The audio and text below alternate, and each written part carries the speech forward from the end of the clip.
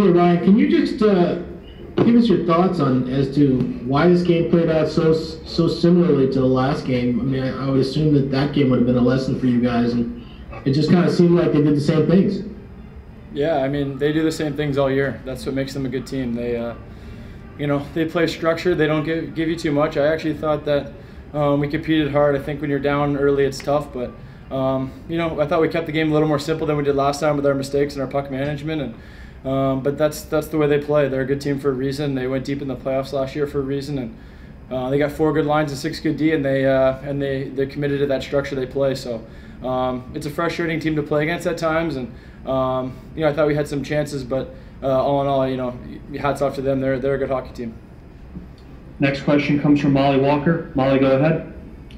I know this probably isn't something on the top of your mind right now, but having played here and played against the Rangers with the Islanders in this building and vice versa, what are your thoughts on the history between the two teams here and that you never potentially playing here ever again, being the end of an era?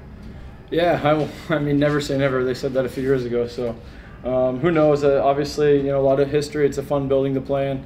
Nice when it's full and there's 50-50 fan support and always good atmosphere. So a lot of good memories for sure, especially for these fans probably. And but I assume they're looking forward to their new home. Next question comes from Vince Mercogliano. Vince, go ahead. Hey Ryan, do you look at this as just the Islanders being a better team at this stage, or do you think that you guys didn't do a good enough job of adjusting? No, I think we've proven we can beat them over the last few years. I think they're a good team. I think it's easy to say what we need to do adjustment wise when you go out there. There's they play smart. Like I said, they get above the puck. They pack the middle. They don't make mistakes. They don't turn the puck over. I mean, I can probably count maybe 2 or 3 times where we kind of countered off a mistake they had. The rest of it we had to kind of chip it in and go get it. And that's something we obviously need to improve on in terms of adding to our repertoire. Those creating some greasy offense. We know we can make seam passes and play off the rush, but chipping it in and creating some zone time. I actually thought we did a bit of a better job tonight doing that than the previous game. But that's something we need to continue to build on.